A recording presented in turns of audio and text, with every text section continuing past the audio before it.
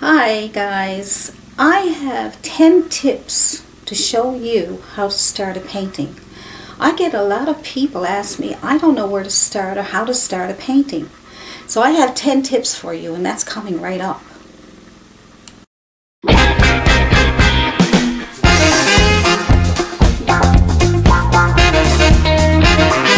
Okay, the first tip is when you're starting a painting and you look at the picture, the first thing you should do is look at where the light and the shadows are coming from.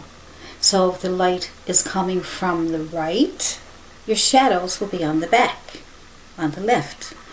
If your light is coming from the left, then your shadows will be on the right side. Say if you had a tree or a building, anything at all, then your shadows will be on the opposite side of the light. So say you had a tree, and the tree was, let's try this one here.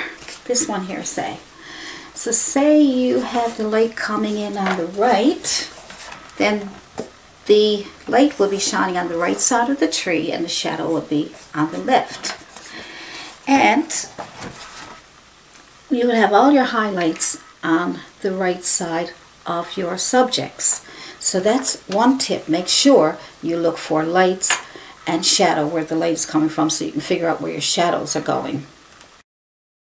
Tip number 2. When you're looking at a painting, also figure out where your focal point is. And your focal point is part of the painting that draws your eye right into that focal point, and that focal point usually is brighter than everything else so that you can actually draw the eye right into the focal point. And number 3 tip is to look at your composition.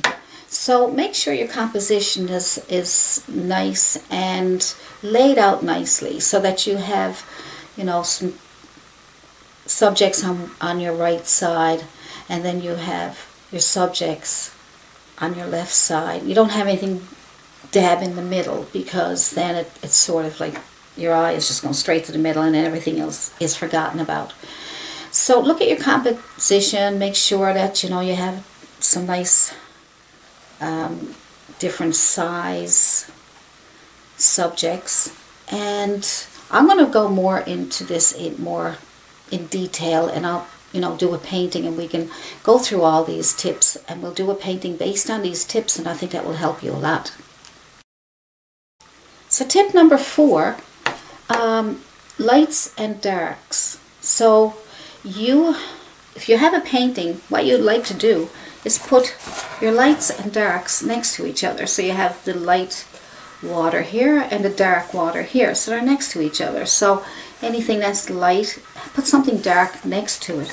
So keep an eye out for that also, because if you put all lights everywhere, then it's not going to stand out. The lights be much brighter if you have some dark areas around the lights, and same with the other way around. Another tip is to have, number 5, is to have your values. So if you're doing a tree or you're doing anything at all, make sure you have 3 values: your dark value, your medium value, and your light values. 3 values, and once you have that, then everything will look more three-dimensional and look more realistic.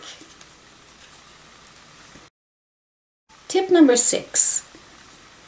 What you need to do is make sure you have the proper brushes for what you're painting. If you're painting a flower, then make sure you have the proper brushes, like a liner brush or an angular brush or a filbert brush. Make sure you have those brushes, because you'll get very frustrated if you're trying to paint certain areas of your painting and you just can't get it to work. And it's not because of you, it's because of your brushes. And I do go over a lot of ways to use your brushes and what they're good for. So I have that in other videos, and plus I will be doing another video on these tips to help you get a great painting. Also, you want to figure out, how are you going to start your painting? Where do I start? If you have a painting like this, or if you have a painting like this, or any painting at all, You're going to say, where would I start? I don't even know where to start. Well, the way I start, and it's a good thing, is to start only your background first. You put your sky on first, you put your water on first, and put everything on top of that. And like I say, I'm going to do a video on more elaborate on these tips to help you get started in painting. Tip number 8, look for shapes. If you're going to do, a couple of trees, or some people, or some animals, or some rocks, whatever you're going to do, don't make everything the same size. Now, in this painting here, I do have the 2 trees the same size, and it doesn't look that great. So I would be changing that, but that's not a good example. I was just practicing and using that for some practice. But try not to make everything the same size. You don't want to have a tree here and a tree here, and they're both exactly the same size. Make one bigger than the other. Good tree?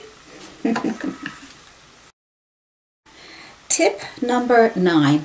Now, the thing you want to do in order to get a good painting is to make sure you get your shapes first, even if you have to draw them out after.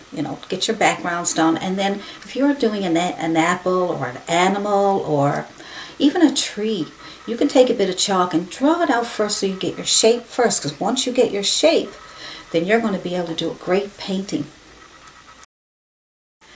And tip number 10, last but not least, are your small details come last.